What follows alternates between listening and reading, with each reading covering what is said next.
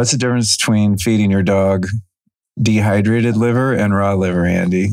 Well, certainly there's less water in the dehydrated version. But I think we should look at the Pottinger cat study to learn and inform ourselves about this. And Pottinger is often talked about in the same vein as Weston A. Price, and there's the Price-Pottinger Foundation. But Pottinger was a physician that independently did some very fascinating research with cats. And this was in the late 1940s, early 1950s. And he had two groups of cats, and the sort of healthy control cats were fed a diet of raw meat and raw dairy, which is, what approximates what they would eat in nature. But in the experimental group of cats, he gave them cooked food and pasteurized dairy. And what happened is, and I'm in the midst of reading, there's actually a book that describes all these experiments in detail, and I'm just at the beginning of this. But essentially what happened is that the cats that were fed cooked food and pasteurized dairy, the first generation, they started having health problems. The second generation, so their offspring, had worse health problems. And the third generation was 100% stillborn. Wow. So in 3 generations, essentially, they were becoming extinct from eating cooked and pasteurized food. And then they gave the second generation, put them on the raw diet. And it took 3 generations before they fully recovered their health compared to the control group. Interesting. So I think it's pretty safe to at least extend this to some other animals like pets, like dogs, that you might find similar results if you did that, because, humans are the only ones that have cooked or processed food in their diet, and may be distinct because the digestive system, for example, of humans is different from dogs and cats. So I'm not sure how to generalize this information to humans, but it certainly is worth considering, the benefits of eating raw. But in terms of our pets, I think it's critical that they eat a raw diet. In fact, based on some historical information, it's most likely that our pets would live much, much longer than we expect if they were eating a species appropriate diet.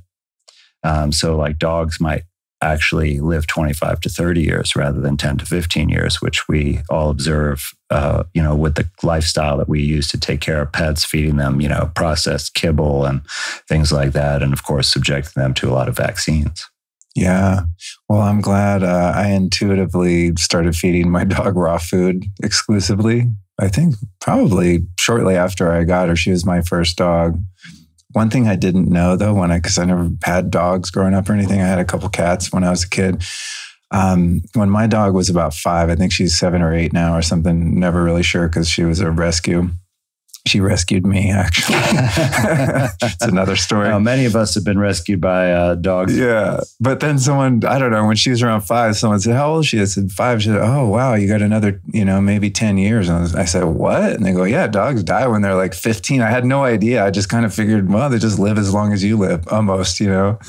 Yeah. So now I'm always thinking, oh man, another year has gone by. I'm really like counting down. I mean, I don't have expectations of her dying at any point, but it was just funny. I was so naive. I didn't understand at all that dogs have a finite lifespan. Yeah. But maybe less so, feeding them, a biologically appropriate diet. Absolutely. Cool. Before we dive in here, for people that don't know you and your work, give us a, truncated elevator introduction to where you came from and where you are now. I guess I'm a recovering physician, you could say. So I started off my career in psychiatry and forensic psychiatry, and was involved in working with patients in some unusual settings, like in jails, and also did a lot of expert witness work and research. I was an academic physician at the beginning of my career. And over time, through my personal experience and through reading the research literature, I began to realize that psychiatric drugs at first, because that was in my specialty, not only were not actually effective, but actually responsible for causing quite significant harm, including dying sooner than necessary from taking psychiatric drugs and multiple classes of psychiatric drugs. And this sort of led me on a path first to be much more conservative in my prescribing practices and eventually just taking all patients off medicines. And then I started to discover other methods. And, early on, I came actually a friend, a spiritual fellow of mine that we were doing spiritual work together, recommended Kelly Brogan's book. And we had a lot in common because she was a psychiatrist as well. And in the first half of her book, A Mind of Your Own, she critically analyzed all of the clinical research on psychiatric drugs, especially antidepressants. And her findings matched exactly with what I found in my own review of the same literature. But then she introduced another way of healing based mostly on nutrition. And this was quite foreign to me, although I knew nutrition was important. In fact, I had been independently studying nutrition for a number of years and, originally reading authors like Dean Ornish with an ultra-low fat diet, and then studying some other people like Robert Lustig, who talked about the dangers of sugar and metabolic disease. And I had experimented with different diets, including some extreme ones, just as a physician interested in nutrition, trying to find what's the healthiest diet. Although I never thought about using it as a treatment, I thought really for my family's health, I wanted to, have optimum nutrition. But this approach that Kelly wrote about, was really paradigm shifting for me. And I had the occasion where a former colleague of mine, a social worker and therapist, was struggling with her own anxiety issues and asked me, could you recommend a psychiatrist? But I knew that she'd already been to psychiatrists and she'd been to cardiologists and endocrinologists and every kind of doctor to try and figure out how to reverse this condition, and was never successful. So I said, hey, do you want to try something different? And I said, I'm going to do it with you because I wanted to experience, if I thought, if I was going to recommend someone do this, I want to see what it's like myself. And so she decided to give it a chance, and we both did this 30-day elimination diet.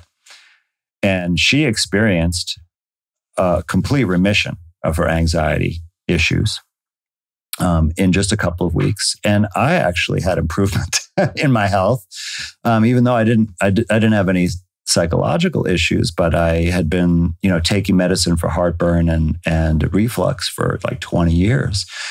And it just seemed to disappear, just doing this elimination diet for 30 days. And this really blew me away. And so I began to embark upon like an independent study program for the next 3 years, where I learned everything I could about natural healing. And this information wasn't out there in an organized manner where you can get a textbook and it'll go through everything step by step. I had to piecemeal it together from a variety of sources and practitioners and anecdotal information, and kind of led me to understand really the paradigm of nature healing and especially toxemia of disease.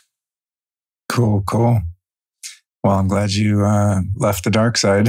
Yeah, well, in early COVID, I was speaking out, and then I was asked to put on a mask. And, aside from the fact that masks are only harmful and, don't benefit our health in any way, think about if you're talking to a teenager who's been heavily traumatized and can't trust adults or the system, and they're very vulnerable, and you're trying to reach them and get to know them, and you're doing this, but you're covering your face, right? It's like they could think that you're laughing at them, because people do sometimes laugh at them, at their predicament. And there's no way you can have appropriate trust. And when they tried to impose that on me, I said, I can't do my job that way.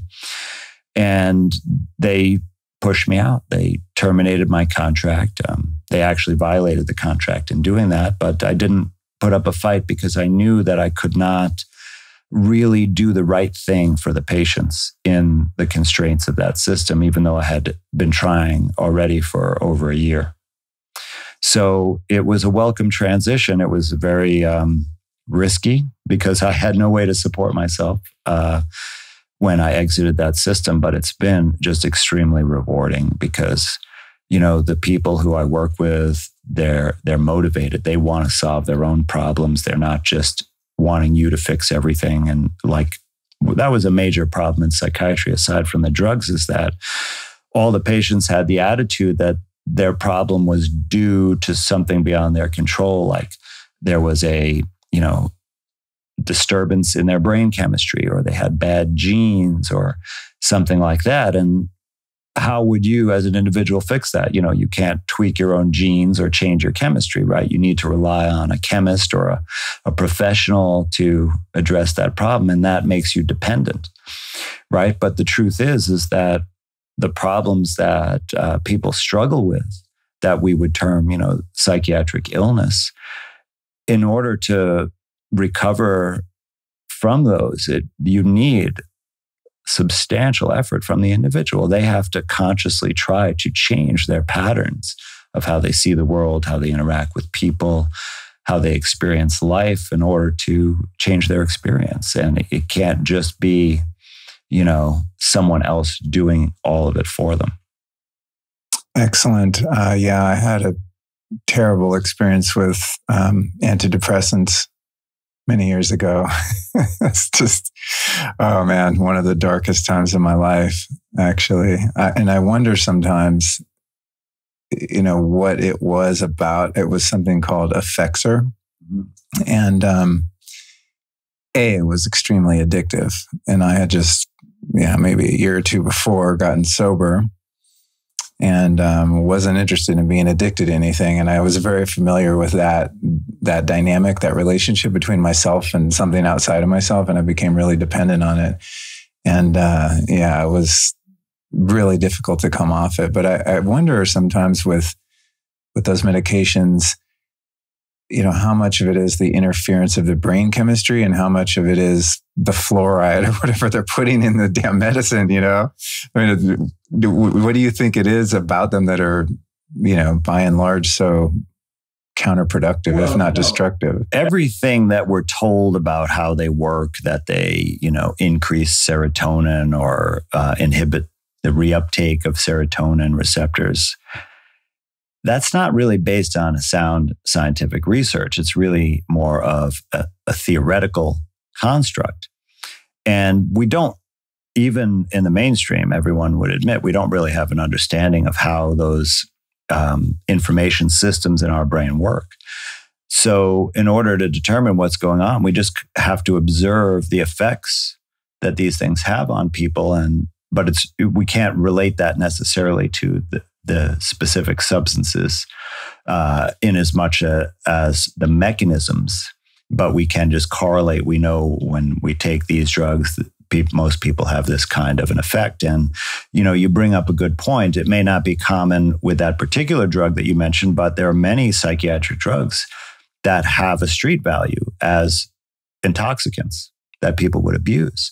And in fact, in the prison system in New York, they were very concerned about this, and they actually made it next to impossible to prescribe certain drugs, even though some of the same drugs that maybe people would abuse or use to get high could, for a temporary situation, be life-saving. Like, for example, when people are getting sober off of alcohol, particularly, they can get so sick that they could even die. And I've had many patients in intensive care because they just quit drinking and went into this delirium state and had, problems with heart arrhythmias, all kinds of things. And taking a drug to substitute for the alcohol temporarily, but tapering it so the body can adapt to the change and not go haywire like that. Those are the drugs that were the hardest ones to prescribe in a correctional setting, for example. And that meant that many people who were arrested and then had no longer had access to alcohol, for example, they had to suffer. And there was, very risky stuff going on in many of those situations. And the same thing is true with the psychiatric drugs, that many of them have withdrawal symptoms when people stop taking it. And that's part of why they maintain dependence on it, because it's so difficult to come off the drugs that they get sick physically, that they go back on it. But really with antidepressants, what I've observed to be the most common experiences is essentially that their expression and experience of emotions is blunted. So they go from, being frustrated, anxious, sad, lonely, to much less of those things, almost to a point of apathy, where they might acknowledge that, oh, my life is miserable, but I just don't care so much anymore. I'm just going to sluggishly go about my activities. And that can be seen sometimes, misinterpreted as being beneficial, but it takes away the person's ability to actually address what's going on. Because, many times when people are in that state, it's a result of, they're in an abusive relationship, or they can't, get a job, or their marriage is toxic. And when you're walking around and just going through the motions and not really feeling your feelings, you're not going to be able to effectively repair or address any of those situations. So it delays or prevents you from actually recovering from the problem in the first place, and just perpetuates it, that you go in this blunted state of being where you're apathetic and everything just kind of lingers in a poor state of affairs. In addition to that, you have some directly harmful effects of these drugs that are a little bit less common, but quite more common than you think. And some of these things are almost hard to believe at first. So when I was in my residency training, the FDA issued what's called a black box warning, which is like one step away from pulling a drug, taking it off the market because it's too dangerous. But the black box warning is a warning to prescribers, right, doctors, that this drug has some serious risks and you better be very careful with it. And it was about all antidepressants in children, that it could cause, and it was worded kind of strangely, suicidal behavior. So I was in my training, like I said, at Duke, when this came out, and the supervisors basically told us, well, now wait a minute. These drugs don't cause this. Kids have suicidal behaviors because depression causes suicidal behaviors, right? But the thing is that in the control groups in the studies, they didn't have this, right? So they were just justifying what they do, which is prescribe antidepressants for everyone. But they told us that in order to protect ourselves from liability, because it's possible that we could see someone, give them a prescription for a drug, and then they could attempt or even complete suicide. And this happens anyway when you're working with folks like this. Rarely, but it does happen. And so they said, oh, well, in order to not get sued for that if it happens, they weren't concerned about preventing that. They were concerned about us not getting in trouble for it. They said that we should call any patient that we started antidepressants a few days later and check in and make sure they're not suicidal. And that was the end of the discussion about it. But fast forward to several years later, when I was working in a facility with troubled teenagers, and I had a lot of teenage girls who were my patients that were prescribed antidepressants. And many of them came to the facility, they were taking these drugs, and they were telling me that every single day they were thinking about suicide. And, that's not something that you want to hear from your patient. You want them to not think about suicide at all because their life is better. So I was very concerned about this, but I said to myself, they are on antidepressants, which are supposed to help, but they're still thinking about suicide every day. So this drug is clearly not working. I didn't suspect at the time that it may have been causing the suicidal thoughts, because I thought to myself, how could a drug cause you to have a thought? It didn't kind of add up for me. But since I determined that the drugs couldn't be working, I started tapering the patients off the antidepressant. And the first time this happened, the second time, the third time, and just about every single time I encountered this situation, maybe with a dozen different girls, every time when I stopped the medicine, within a couple of weeks, they stopped having suicidal thoughts. And I started to ask them, I said, when did you start developing these daily suicidal thoughts? And I was able to correlate that in many of the situations to right after they started taking the antidepressant. So I was now seeing that this was a real effect and that the black box warning was actually very justified. In fact, they should have taken it off the market, because you can clearly see from the research that people who have more thoughts about suicide have more suicide attempts and are more likely to die from suicide. It's not, they may have worded it that way to make it sound less serious, but more suicide thoughts equates to more actual suicide.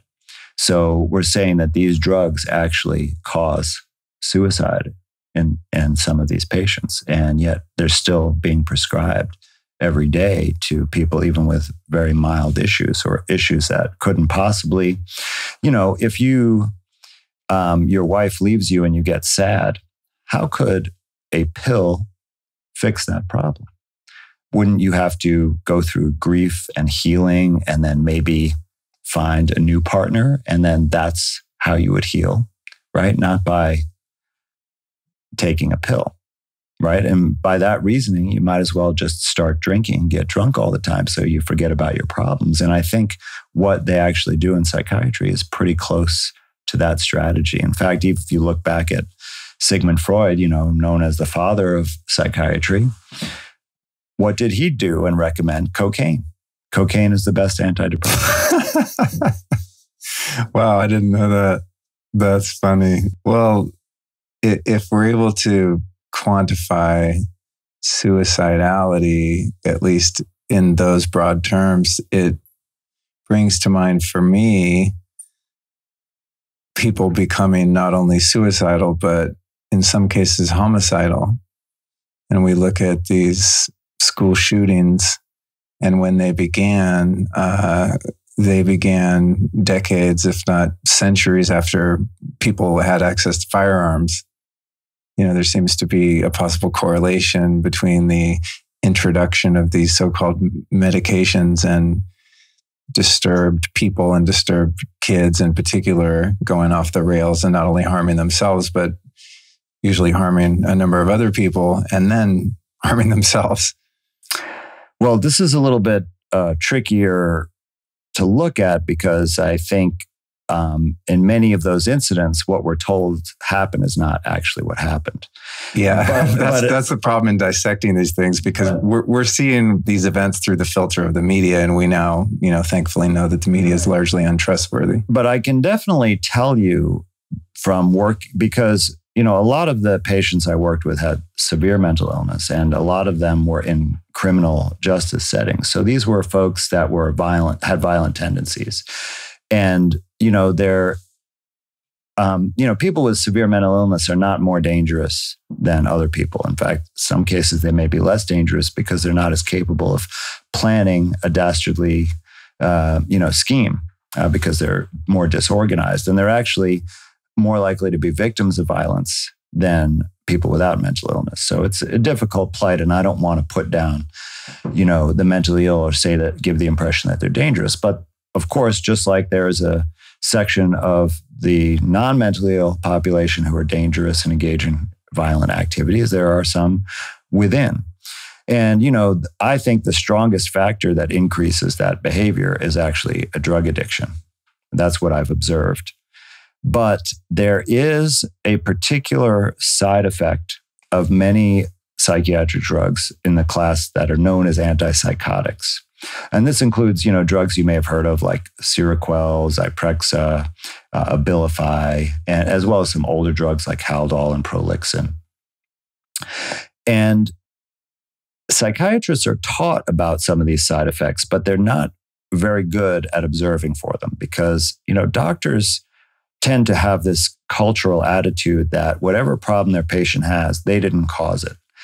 But in truth, medicine causes quite a number of problems. And in psychiatry, we know that these drugs cause side effects. In fact, sometimes many psychiatrists will, when they prescribe some of these drugs, they will give a second drug to mitigate or prevent the side effects.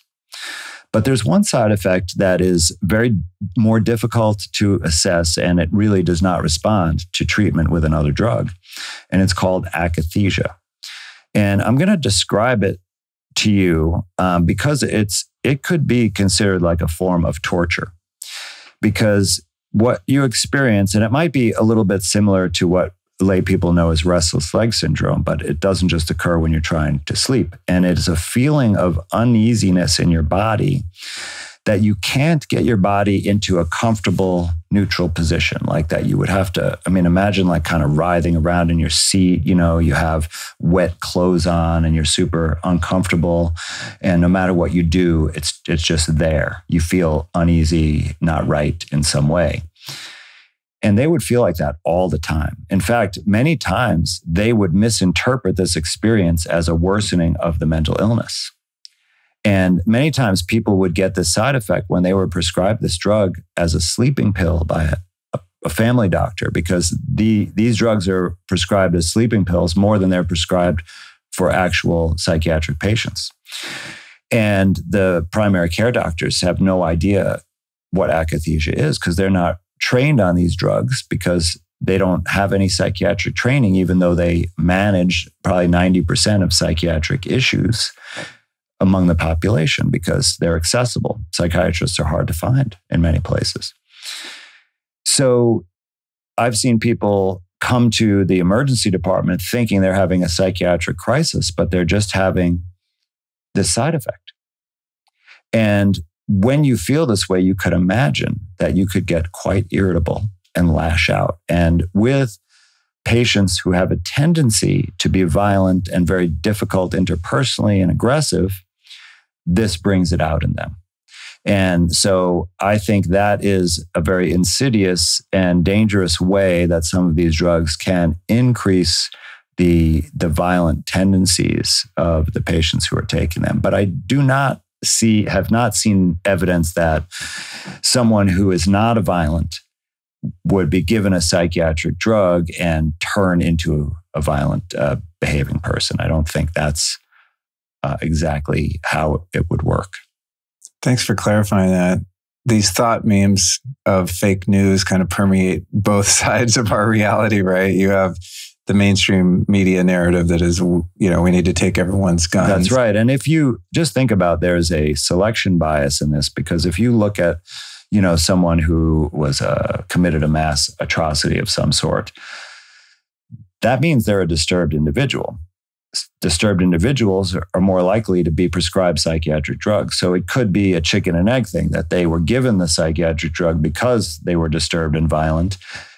But then it was misinterpreted later as the psychiatric drug made them violent. Right. So I haven't seen evidence of someone, being started on a drug and then, having a substantial change in their behavior that they became. Like a Jekyll and Hyde situation. I've been on these pills for a month and now I feel the urge to kill a number of people.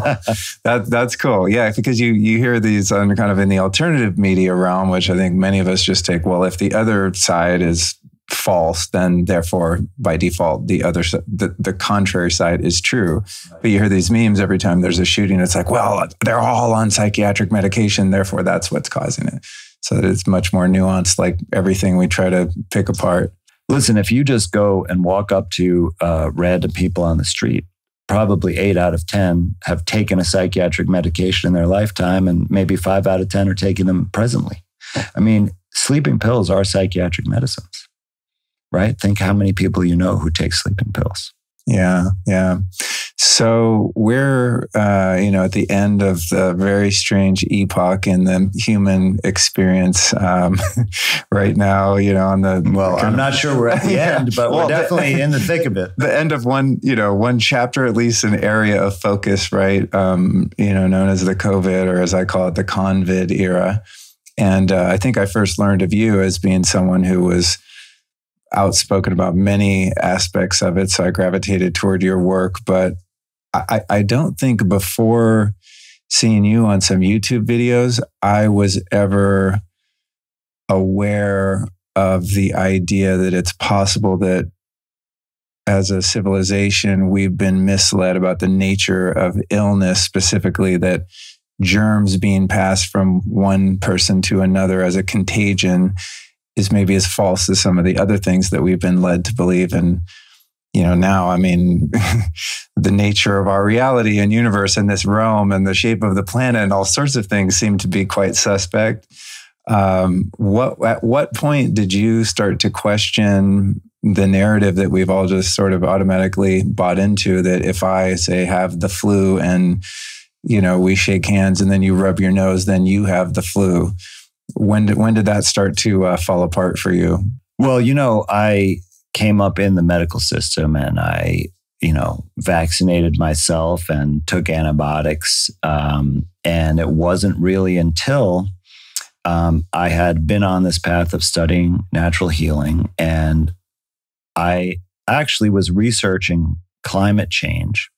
And in that space, there are a couple of Nobel Prize winners who have criticized the whole, global warming narrative from a scientific point of view, and they're quite compelling. And one of those, turns out, was Kary Mullis, who won the Nobel Prize for inventing the PCR technique, which is, a pretty interesting and powerful technique for research in biology. But he was talking about climate change, and I was searching for his lecture about climate change to show someone that I was having a discussion with. And when I searched for that, another video of his came up that it was something like, couldn't find HIV. So I'm like, oh, that's interesting. What's that about? So I listened to it, and he told the story about how when someone approached him and said, PCR could have applications in AIDS. So we'd like to, do some collaboration on that, or we encourage you to apply it to that situation. So he wanted to learn a bit about AIDS, and he, all the papers that he looked at, start off with this premise that HIV caused AIDS. So he said, all right, I'm going to write a paper, a manuscript, or a grant proposal, and I want to have the reference where it is, the paper that established where HIV caused AIDS. So he started just, doing a regular lit search, and he couldn't find it. And he kept searching for like months and could not find the paper. He looked like on the, various websites that talked about AIDS, like in the CDC and such, could not find any reference which established HIV as the cause. So after some time passed by, he bumped into Luc Montagnier, the French virologist who won the Nobel Prize also, but for discovering HIV, allegedly. And so he went up to Professor Montagnier and said, oh, I'm so glad to find you. I've been searching for the paper that establishes HIV as the cause of AIDS. You must know it since you discovered it. Can you tell me? And he told him about a paper that was not a scientific paper and didn't have any experiment that made that establishment. And he was perplexed. He's like, wow, the guy who discovered the virus can't even point me to the paper. And after he thought about this some more, like the conclusion he had is that HIV doesn't cause AIDS, because if it did, where's the evidence? And I thought this was quite interesting. I only thought this has got to be unique to HIV at the time, and I kind of mentally filed it aside to come back to later. And then, come January, February of 2020, when there was started to be news reports, people dropping to the ground in Wuhan, China. And the zombie films. Right.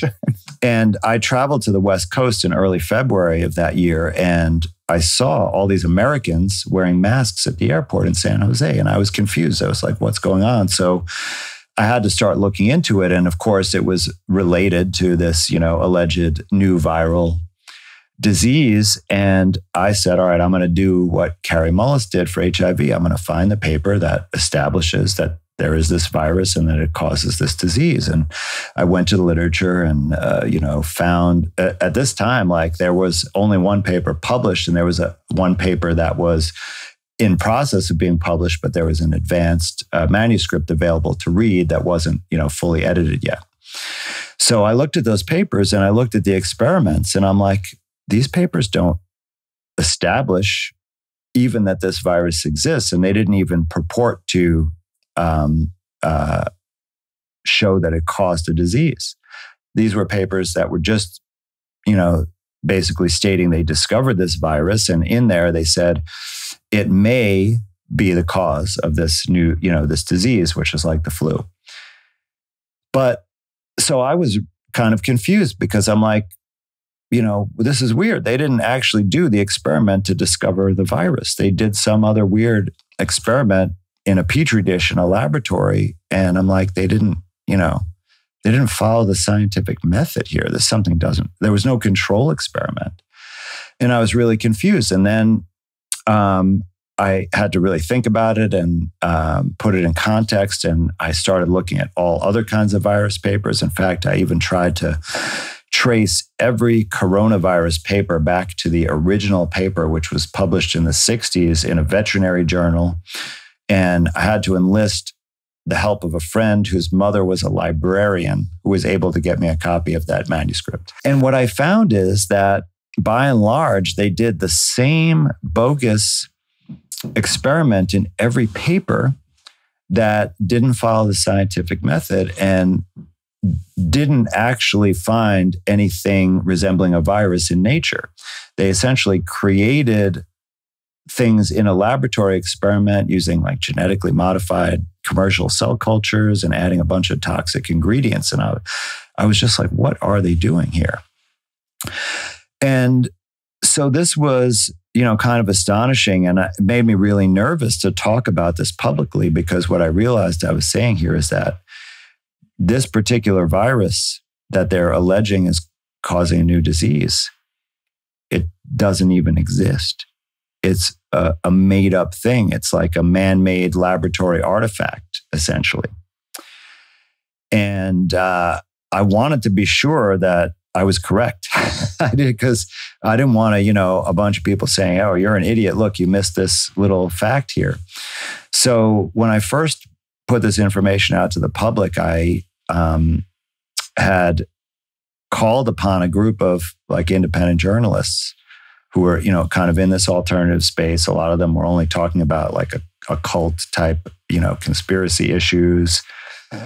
But I needed people to evaluate what I was saying.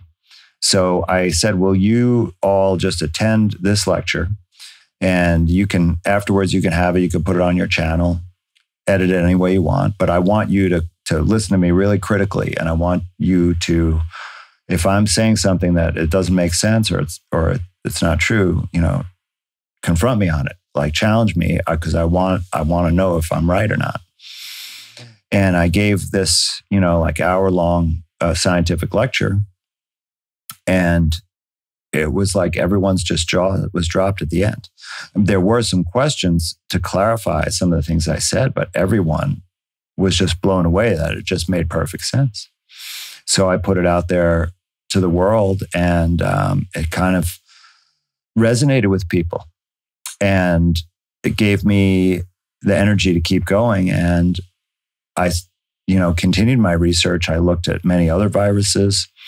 I looked at bacteria and other forms of germs, and realized that the whole germ theory industry, and really it was a industrial complex, because all of the business model of modern Western allopathic medicine is really based around germ theory. Even if there's illnesses which don't have germs involved, they still adopt the same warfare type of model using, chemical weapons as the treatment. And I began to realize that this whole thing was not true. It's not how nature worked. It was a business model. It was a script, a false paradigm that was used, for many purposes, but certainly resulted in our just misunderstanding of our own health. made us completely reliant and dependent on the medical system and the sort of, I call it the white-coated priests, of which I used to be. And completely without any trust, confidence, or belief that they can influence their own health. So with the COVID situation specifically, pretty early on in 2020, I interviewed David Icke, whose work I'd been into for a couple decades.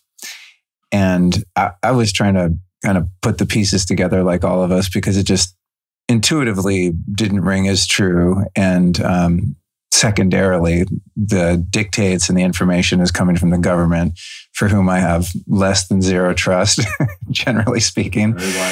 And David Icke's position was there is no virus at all. The whole thing is a total psyop. It's a complete fabrication. And, which would sound crazy to some, but, and his work probably does sound crazy to many, but because I was listening to what he had to say and going to his lectures so long ago, even to me earlier on, he sounded crazy. I mean, especially when he hit the threshold of the reptilians. I think he lost a lot of us there. But now I'm not so sure. But outside of that, pretty much everything he had been talking about had come true. So I thought, well, yeah, maybe he's right about this one. But it begged the question for me, and I think many other people, well, okay, so if this thing that they're calling, SARS-CoV-2 or whatever it's called, hasn't been proven to exist in following the scientific method as you described, then the question that everyone wants to know is, well, why is everybody getting sick? And so that led me to kind of into the inquiry, like, well, I don't know anyone that has died from it. And because the PCR testing is totally fraudulent, even people that think they had it, including me in 2020. I mean, I never really thought that I had it, but I had something. I had a really bad flu or something around that time. So kind of surmised that was that. I've never taken one of those freaking tests and never will. Thank God. I did wear a mask a couple of times on airplanes, and it was so dehumanizing and humiliating because I knew it was ridiculous and wrong. But anyway, I started to question, well, is everyone really getting sick? Where am I getting the information that the hospitals are overflowing and all of this? And then I looked at, for example, living in Los Angeles, there are many homeless people. And I thought, I don't know, if this was a plague, wouldn't these homeless people living in this incredibly unsanitary environment, sadly, wouldn't they all be keeling over? Wouldn't there be ambulances and, body bags and stretchers all over the place if this contagion was really present in the way that it's being described? And so, over the subsequent months after talking to David Icke about it, I kind of arrived at the same thing, which of course pisses many people off. If Granny has sadly passed away and that person's belief system and indoctrination by the media has imposed the idea upon them that they died from COVID. And now that we're I don't know, that we're not out of the weeds, but at least that's not the thing that's being focused upon now. It seems to me that the whole thing was completely fabricated and there never was such a thing at all. And that they just attributed people dying of all sorts of other causes to that thing and, conflated the numbers and such to create this panic to, I guess, exert more control and get people to opt into this experimental gene therapy and so on. Where you sit right now, do you think there ever was any such thing as this virus being passed from person to person? Well, it's not just that this virus was never shown to exist in nature. It's every single virus that's alleged to cause a disease. You can look at all the experiments done, and the same experiment's been done every time. And these experiments couldn't possibly show a virus the way that they're done, because you'd have to find it in nature, and they don't look in nature. They basically create a man-made, simulation in a laboratory, and they can do this all day long. They can essentially take any person with any expression of illness, take fluid or tissue from their body, do this experiment, and they're guaranteed to find something that they could call a virus. But the thing is, they're not actually finding anything. In fact, the scientist who invented this experiment, his name was John Enders. And he actually won a Nobel Prize because he was instrumental in manufacturing the polio vaccine. And the technique that he used to manufacture the polio vaccine is exactly the technique that became later, not by his direction, but by other scientists after he won the Nobel Prize, to give alleged evidence that a virus has been discovered. But in the first paper that Enders published with this technique, he actually included a control sample. And it was measles, where he took the secretions, the snot from patients with measles, put them in a petri dish, didn't look for the virus in the snot at all. Just took whatever was in the snot, which is, who knows what's in there, but it's a lot of junk, a lot of chemicals, a lot of cells, bacteria, fungus, human, all kinds of stuff. Put it in this cell culture dish, and the cells showed some damage. But he also took the snot from someone without measles and put it in the same cell culture, not the same exact one, but a similar one with the same ingredients. And the cells in there also showed damage. And he wrote this in a paper that there were unknown factors causing the cell damage. And also wrote that you couldn't learn from what happened in this cell culture simulation. It didn't tell you what happened in an actual measles patient. He wrote that right in the conclusion.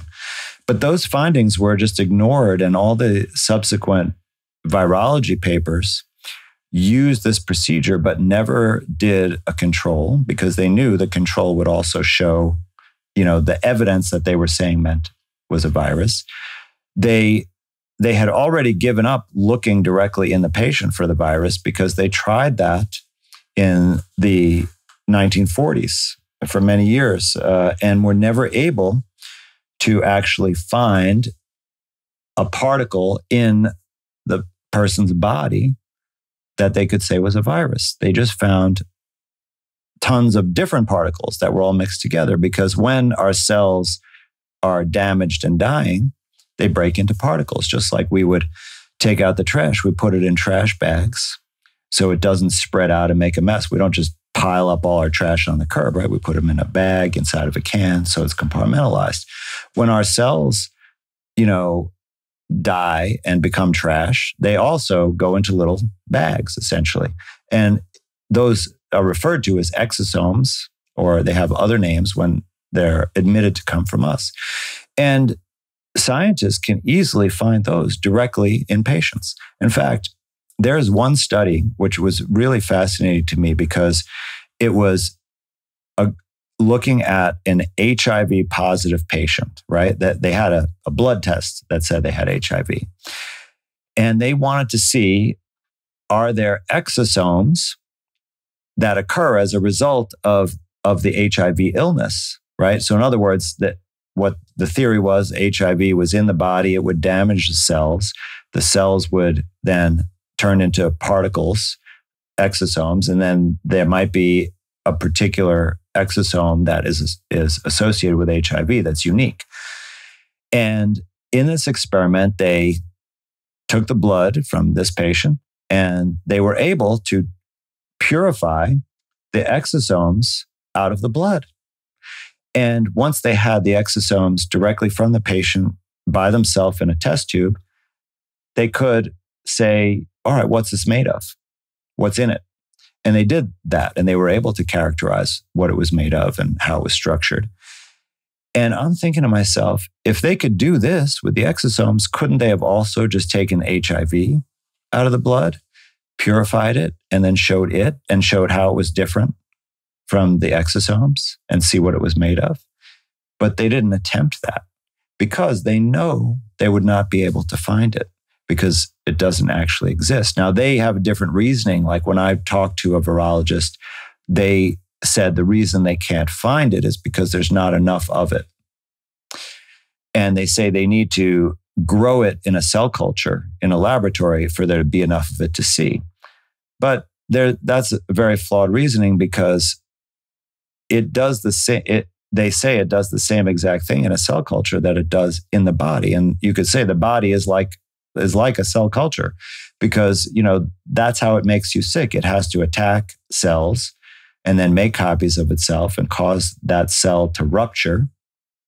And then all the particles come out and they spread to other cells, and then they reproduce in other cells. And as they rupture our cells, they get damaged, and that's the disease, right? The damage in the lungs, they say, with COVID, right? Or the upper airway with HIV, they say it is in the white blood cells that it causes the damage. So if it would be growing in the white blood cells, why do you need to grow it in a culture? Can't you just find it there in the actual source? Like if we wanted to discover, a new animal, like let's say we heard rumors that there's this frog that has silver stars on its back, and we wanted to go find it, right? We would go to the rainforest or the jungle or wherever there were reports of this frog, and we would try to find one.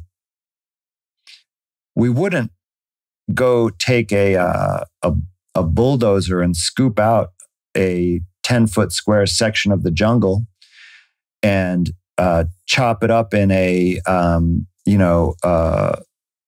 tree mulcher, and then go mix it with some other animals from the zoo, and then look at that and say, look, there's the frog with silver stars. They would just go right to the jungle. And if it wasn't there, they would either say, well, we couldn't find it, it's too rare, or it doesn't exist, it was just a rumor. But they tried to do that in virology after the electron microscope was invented and never found that frog. And they pretty much gave up until Enders came up with this manufacturing procedure, won the prize. And then I guess that gave some virologists the idea or the confidence to say, hey, this manufacturing process, it actually shows the virus, because we can see the damage to the cells and we see particles. There's no way to identify what those particles are or say that they're not from the cells themselves. But it's a good story, and we can make a lot of money selling vaccines. And notice, it was the manufacturing technique of the vaccine that was after the fact used to prove that the virus existed. So it's kind of like we came up with a way to sell something and make a lot of money, and then we're going to use the manufacturing process to essentially justify it. It's very convenient as a business model to have two birds with one stone.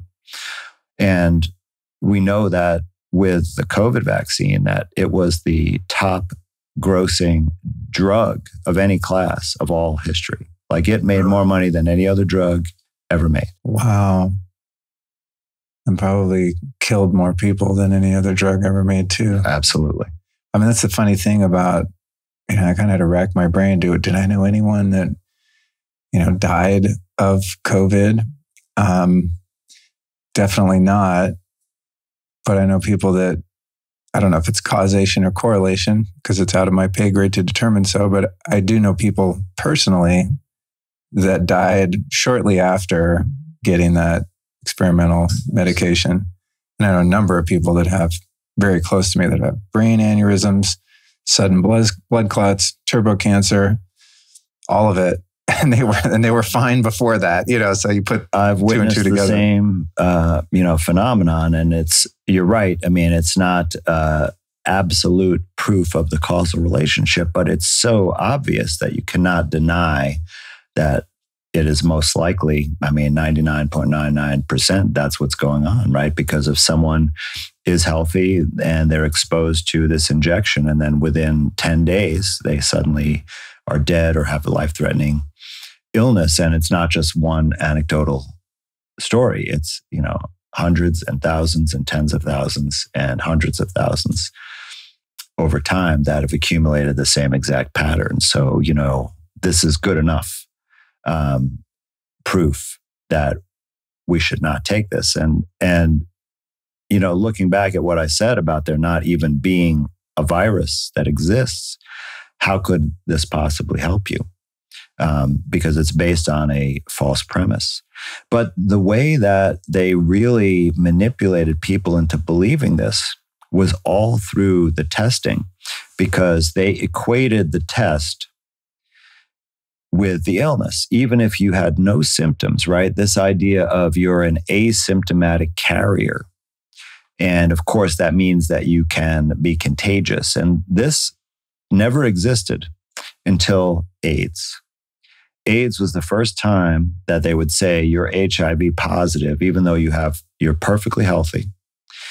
But if you have sex with someone, you can pass that virus and kill them. And they even prosecuted people in court, by the way, for attempted murder, just because they had sex with someone and didn't divulge that they were HIV positive.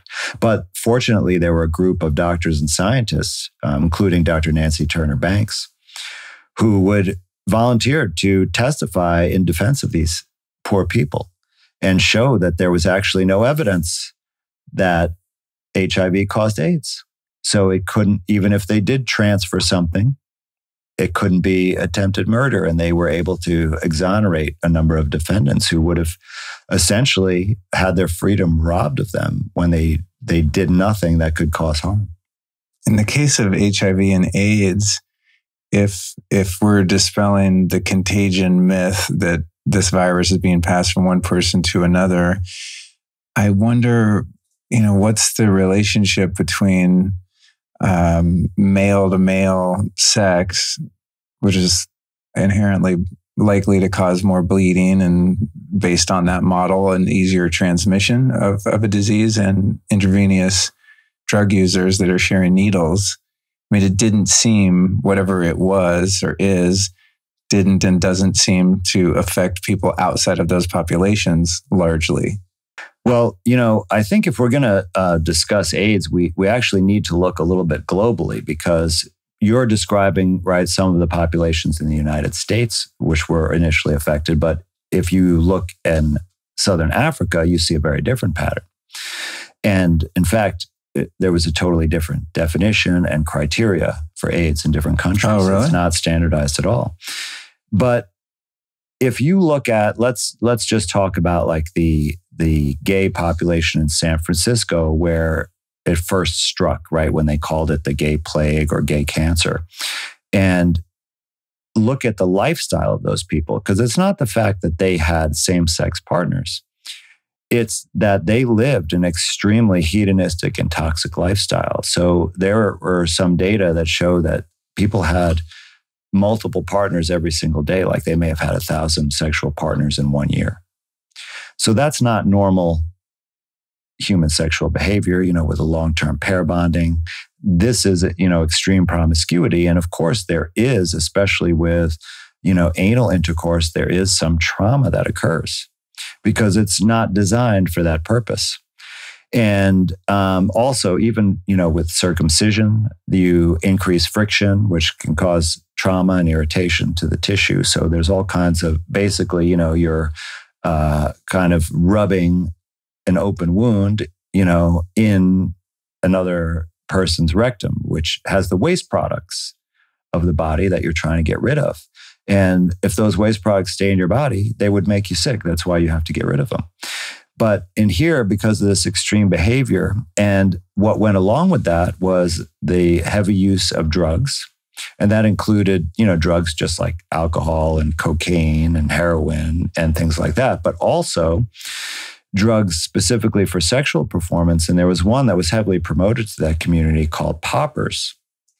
And it's a form of amyl nitrate, a chemical, and it's very toxic, but it was used to prolong erections, and also it supposedly relaxes the anal sphincter and makes anal sex easier and more comfortable. And so they were very commonly used. In fact, even at, many of the bathhouses and other places where gays would go to pick up other men, they would sell these things in like vending machines and such, or there'd be advertisements around. And just prior to this outbreak, there was the invention of a new transplant rejection drug for organ transplantations. And this drug actually allowed kidney transplants to be much more successful in preventing rejection. However, because these drugs were poisonous, some of the transplant recipients got these, unusual diseases. But these unusual diseases, they were known about already. They were just rare. One of them was Kaposi sarcoma, right? Which is the same type of skin cancer that occurs in AIDS. The other issue that the kidney transplant recipients had was PCP pneumonia or pneumocystis, carinii pneumonia. Now, that is also a condition that popped up in this gay population in San Francisco. So there was a good clue there that they were getting the same rare diseases, which were already known about, as these transplant recipients that were taking this immunosuppressive, anti-rejection medication. It was called azathioprine. And it turns out that it is chemically similar to some antibiotics, sulfa drugs. And many people in this lifestyle were taking these antibiotics to prevent them from getting sexually transmitted diseases, which they falsely believe were caused by germs. And the antibiotics and the poppers and the recreational drugs and the extreme amount of sexual partners all together essentially created a very toxic person and that manifests these diseases like PCP pneumonia and tuberculosis and Kaposi sarcoma and some other things. And these diseases changed over time, by the way. And also the CDC changed their criteria to include more and more things. Eventually, actually, you didn't even need to have an HIV test to be diagnosed with AIDS, right? Because that test also was meaningless. And it's never been FDA approved because it's never been validated. Yes, just like the COVID test. So that umbrella of different conditions was essentially attributed to AIDS. Yes, it was, this new disease of AIDS was invented, and essentially it was an umbrella that includes all these other diseases that already existed that were known about. And so it's sort of like you create it as something new, even though it's just old. And if you looked at different populations, like if you looked at the homeless population where they also got sick, they didn't get the same diseases. They didn't get Kaposi sarcoma and PCP pneumonia. They got TB. And we already knew that IV drug users and homeless people get TB. So now it was reclassified as part of AIDS instead of just the regular old TB that we know goes with malnourishment and a toxic lifestyle. And, using dirty needles and sharing needles is not a problem that you pass viruses between each other.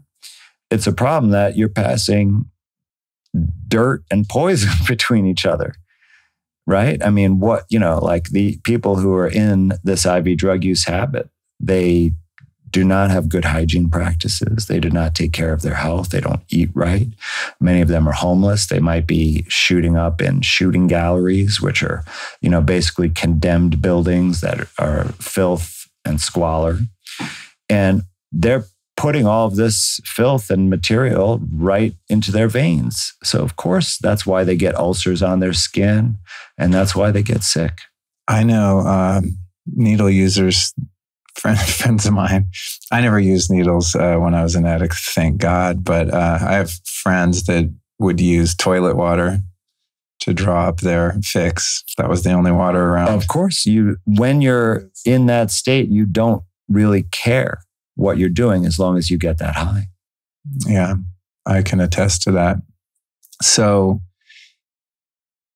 there's a prevalent belief by a sect of people now that think that the official narrative of Convid is false, but that there was a bioweapon that was created in Wuhan that's been unleashed on the planet. And even though the official narrative of this virus getting people sick was not true, that is true. And when I started hearing that idea become prevalent, it reminded me of an older conspiracy idea that AIDS had been produced in the same way, and even maybe before that, Lyme disease, having escaped from some government lab making bioweapons and things like that. Based on the model that you've been creating over the past couple of years, do you see any evidence that any of those three exist even in a manufactured context? Or is the whole thing based on just the false attributing the illnesses for other things to something that's made up? You know what I'm getting at? Yeah. Yes, I fully understand. Like, is there a real fake thing even? So, if you look at this from a sort of zoom out and look at the big picture and just speculate for a moment, like, okay, let's say that, AIDS and HIV was completely made up. What would the benefits be for the people who made it up? And I think that's where the clue is, because there are many benefits. So, for example, for the scientific field of virology, they were just about out of gas because they had been funded almost entirely by Nixon's war on cancer, looking for viruses that cause cancer. And that funding was up, and they didn't make any major discoveries. So there was going to be no more grants to find viruses in cancer. So what were they going to do next? How were they going to get their funding? HIV provided that. It became one of the most funded avenues of research because it was considered such a serious problem, right? So without HIV, all of those scientists would not be able to keep going in their field. They would have to change careers in some way. Let's look at the drug companies. So HIV drugs, you take for life, right? That's a great business model because anytime you have a customer and they keep buying your product for the rest of their life, that is the most money you can get out of them. So it provided a huge benefit to the pharmaceutical industry. Let's say that you wanted to decrease the birth rate. Well, HIV provided that because for the first time, people were scared of having sex. And they began using condoms as a physical barrier. Condom use went way up. I mean, I was, coming of sexual maturity in this era. And, any girlfriend that I had, when we got to the point, that we were ready to engage in a sexual relationship, it was always, has to be a condom. We have to get an HIV test first. Or we can't not use a condom unless we have an HIV test. And this wasn't about pregnancy because, the woman was taking birth control pills. And this was really the condition of my generation. And you can look and see declining birth rates as a result of this. So it could be looked as a population reduction agenda. Now, let's step back from that, okay? And say, so there's these big interests had a lot to gain from this idea of virus causing this disease. So let's say now that there's considerable criticism and the science is disproven or discredited. And the truth is that there's no virus at all, right? And that AIDS is just a relabeling of some other thing. And we could easily prevent it because we could say, all right, stop taking nitrogen poppers, have less sexual partners, stop sharing needles, get sterile needles, et cetera, et cetera. We could easily prevent these things. But then the population goes up with more births. The drug company can't sell their drugs, right? Everybody loses.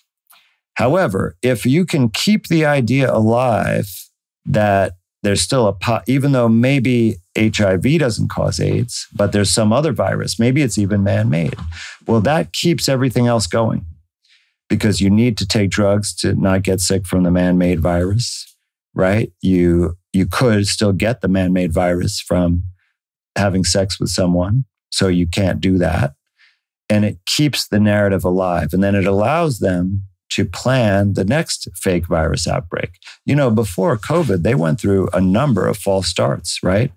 bird flu, swine flu, Zika, et cetera, Ebola. And people didn't really take any of these things very seriously. They could never get enough impetus to do mass vaccination. Like in the swine flu in the 70s, they tried. And, people became paralyzed, just a few people, and they just took it right. They said, you can't sell it anymore. Like there was never a need for it in the first place. In fact, the Surgeon General for the United States admitted there wasn't even one single case of the swine flu in the whole country when they were rolling out these experimental vaccines. But that was a failure. It got taken off the market. People stopped it. They didn't believe it. They knew no one got sick. So they wouldn't be able to ever do this again if people knew that there were no viruses. But if there's a possibility of some kind of, scary, military developed weapon, well, that could be even more dangerous, right? In fact, it should be more dangerous than a natural virus. But here's the thing. So it would keep the narrative alive and would keep all those goals and business advantages alive. But how can you make an infectious particle in a laboratory when there's no model in nature to copy? How would you even do it? Right? Because there's no biological machinery that does this. You could make a robotic device maybe that can, fly around and, bore into someone's body and release poisons or start, drilling through their tissues and make holes or something, but you'd be able to detect that pretty easily. So there's just no evidence. No one has shown that there's a bioweapon virus, just like no one has shown that there's a natural virus. No one has, also, if there was a release of a real biological weapon, if such a thing were possible to make, I would expect there to be real devastation. But there wasn't real devastation. There was just the appearance of devastation, like changing the numbers of flu deaths to COVID deaths, or recategorizing heart attacks to COVID, or dementia to COVID, or car accidents to COVID. That's what we saw. We did see also hospital and nursing home protocols in various discrete locations killing people. We saw people dying of that. But nowhere was there evidence of any kind of biological weapon of any kind. And so this is a very dangerous narrative because it perpetuates the idea that viruses are real and dangerous. Now, I do think there was a weapon of sorts. I wouldn't call it biological. I would call it a chemical weapon, but it was the injections themselves. And we saw the clear evidence of how that harmed and killed people.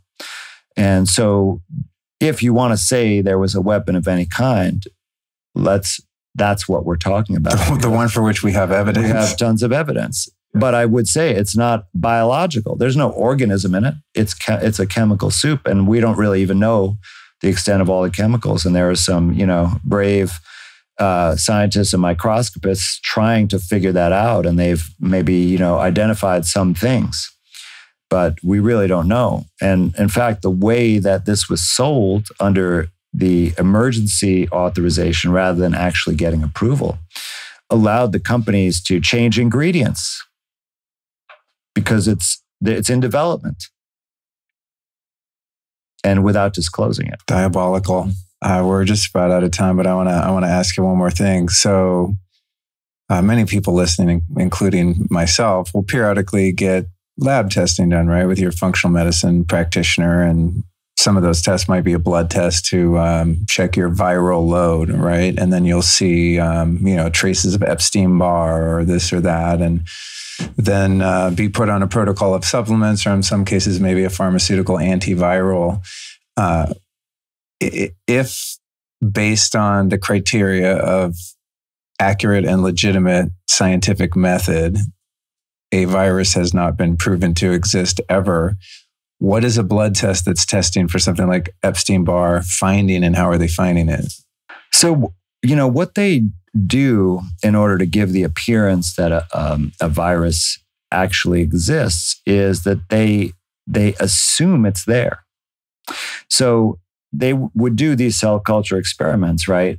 They would have someone with this, pneumonia type of illness, or, in your case, Epstein-Barr. So let's say they had, chronic fatigue syndrome, right? Which they say might be due to that in part. So you have someone with chronic fatigue, and then you take their blood and you believe that the Epstein-Barr virus is in there. You assume it to be in there. And then you look at other aspects, other things in the blood. And so, for example, you can find little snippets of DNA and RNA in the blood. And since you assume there's a virus in there, you don't actually find it or demonstrate it, you just assume it. But you can take these little bits of RNA and DNA, and then you would assume that some of them at least must be from this virus that I assume to be there. And then you do some further experiments and you use a computer model and you say, oh, here are the sequences that are from the virus. It's completely hypothetical, but you're assuming that it's correct. And then you develop a test to demonstrate those little genetic sequences. And since you assume that those are from that virus, which you never actually found or demonstrated, you then say this test will detect these sequences that are from a virus.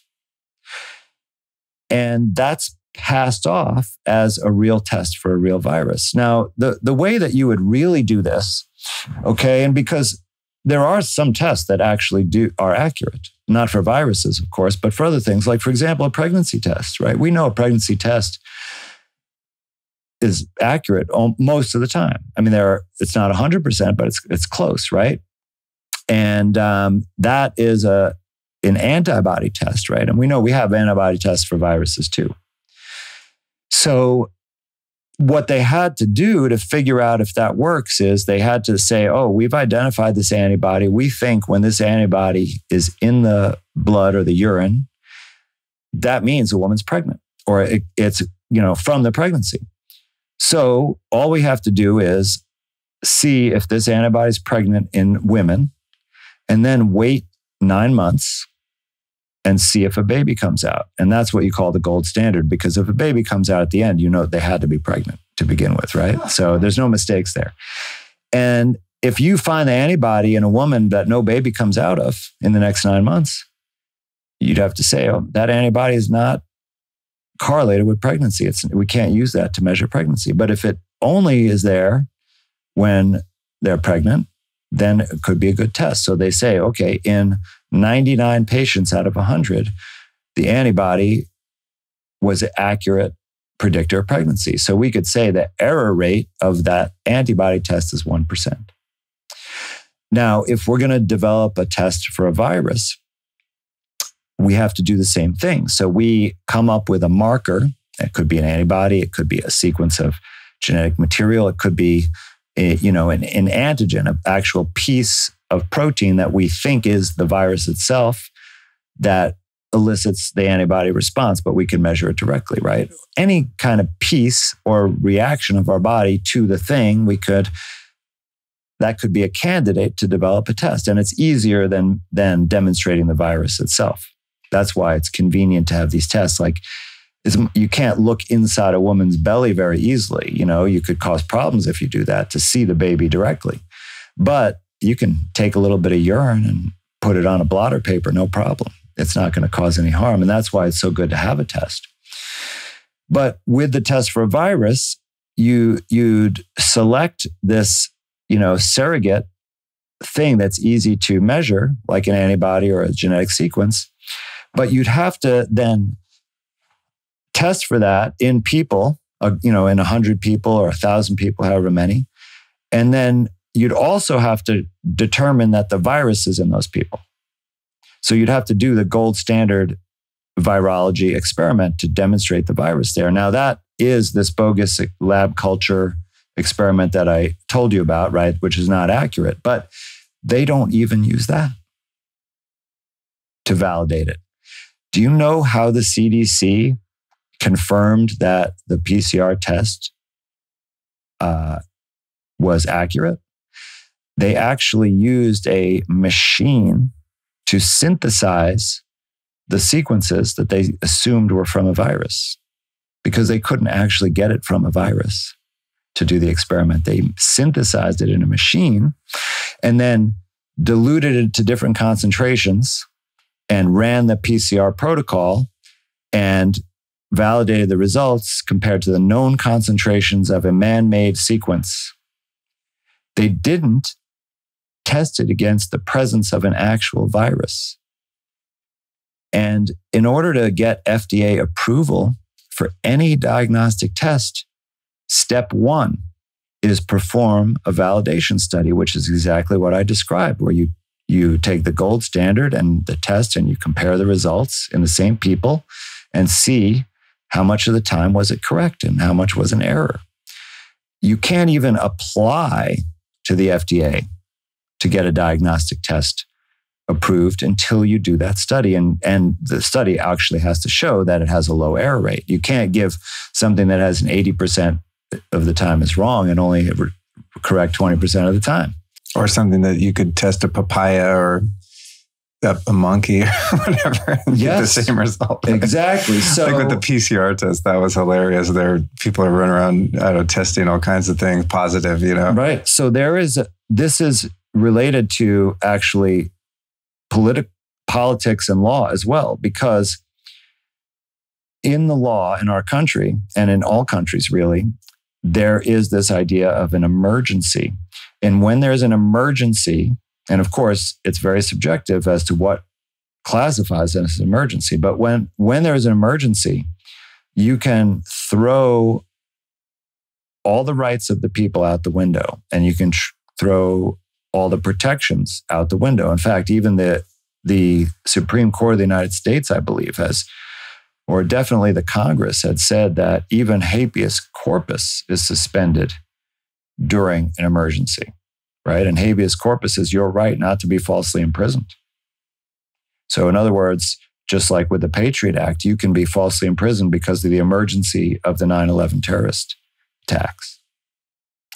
Even to this day, you can still be imprisoned because of that emergency. Yeah, they never repeal the change, even after the emergency subsides. The HIV antibody test was allowed to be sold because of an emergency, and it still is allowed to be sold because of emergency. It was never even applied for FDA approval because they couldn't do that validation study because they couldn't show the virus.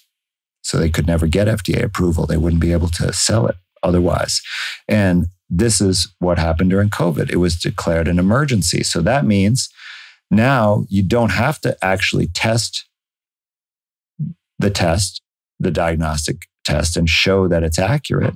You can just sell it because it's an emergency without it being accurate. And, the FDA gives a letter. Any company that wanted to sell a test, they would send a request to the FDA, will you authorize us to sell this because of this emergency? And the FDA sends back a letter giving them the authorization. And I read several of those letters that are published on the FDA website. And right in the letter, it says, we don't really know if this is accurate or not, but you're allowed to sell it anyway. Oh my God. Not in those exact words, but that's what it says, really right in the text. Right there. And I've read those, during my podcast much earlier on. And since, it's allowed to be sold, and since everyone is afraid of the emergency, and since everyone has been really indoctrinated their life to trust doctors, to trust the scientific establishment, and even to trust the government, we may be skeptical, but most people are not skeptical, that everyone just assumed that the test must be accurate. How could they allow it to be used if it's not accurate? But if they read the details, they'd see the emergency allowed that. And anything done under an emergency, we should be very, very cautious that it is likely to be against our own best interest. And there's a long tradition in this nation of that happening. And you can go back and starting, especially in 1933, and find a number of laws that came into existence only because of emergencies. And this has been perpetuated since that time. And all of these instances of the government stepping on our rights, fooling us, making us think things are beneficial when they're actually harmful, is all allowed and justified by these emergencies. Yeah, make another emergency, take more freedom, repeat. That's right. Repeat And if you are an unscrupulous businessman, it is a windfall opportunity, because it wasn't just the vaccine that was the top grossing drug in history, but all the companies that sold testing kits, that sold personal protective equipment. I wish I had stock in plexiglass. They raked in money hand over foot. I thought about that when I first started seeing the 6 feet apart stickers everywhere and plexiglass just showing up out of nowhere. I thought, man, what are the margins on, that circle that you're putting on the floor, that sticker? I remember talking to an individual who saw this happening early on, and he found some warehouses that had a bunch of, masks and gowns in, Southeast Asia. And he bought as much as he could at dirt cheap prices and then resold it, for probably 10 times. And, in my opinion, this is a very immoral behavior, because you're essentially fleecing people at their most vulnerable and taking advantage. Because it was not a legitimate need. We know, that this PPE, not only did it not provide any benefit, it actually caused harm. And, anyone still thinking that mask could help, there are two very important things. One is, and I don't have time to go through all these studies, but there have been many well-done, scientifically controlled studies trying to pass illnesses like the Spanish flu, gonorrhea, herpes, the common cold from one person to another.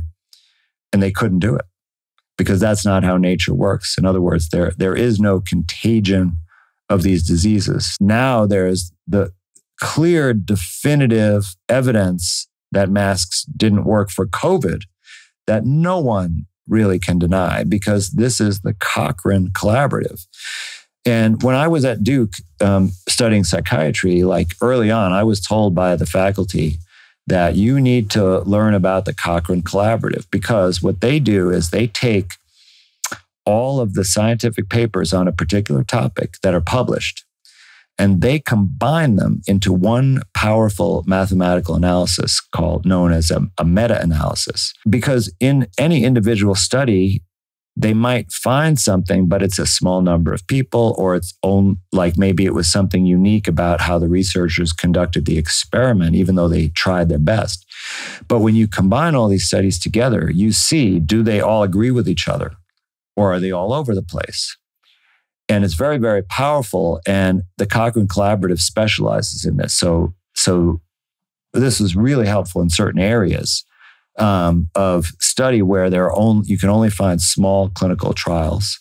But when you put them all together, then you have, like thousands of patients that you can say, did they all follow this trend? Because it's hard to do research of that magnitude. It's very expensive. So it's very powerful. And I was told to give this more credence than any other source of information. And just within the last 6 months, the Cochrane Collaborative published a review on masks to prevent transmission of COVID. Oh, wow. And they found right in there the definitive source. There was no relationship between masks and people getting sick. So in other words, it didn't help it and it didn't hurt it. It had no effect whatsoever on whether you got sick with COVID, their definition of COVID, whatever that is. But what it really means is that it has no bearing on you being sick.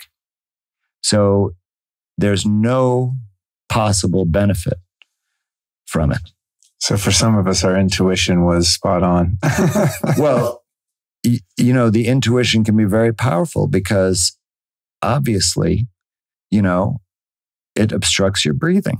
You can't breathe as well. In fact, I thought it was quite amusing that in my recent air travel, they started, when they do their little spiel at the beginning of the flight and tell you, how to work a seatbelt, they now, when they're talking about the mask, like if the oxygen gets low and the mask drop down, they tell you, if that happens, take off your mask so that you can breathe. Oh my God. Right? It's like you have to take off the mask so you can breathe in the situation that's hard to breathe. Well, that means it makes it harder to breathe in all situations, right? So you're actually obstructing your own breath by doing that. Oh man. Not to mention all the microplastics and off-gassing of the chemicals. Well, there are many ways that made. It can be harmful. And you're right. Microplastics are a growing problem. Do you know that in Alzheimer's patients, they find microplastics in their organs? In people with liver failure, they find microplastics in the liver. So there's more and more evidence that these microplastics are actually agents of disease. And it makes sense because they just gum things up, they clog stuff up. And much of our body, the function is about flow, right? We have flow through our lymphatics, our blood vessels. Even within our organs, there are channels of flow, our kidneys, our liver, our heart, right? Everything is about flow. And if we gum it up with these microplastic particles, and, largely they are in the environment because of clothing. Most modern clothing is made of plastic fibers.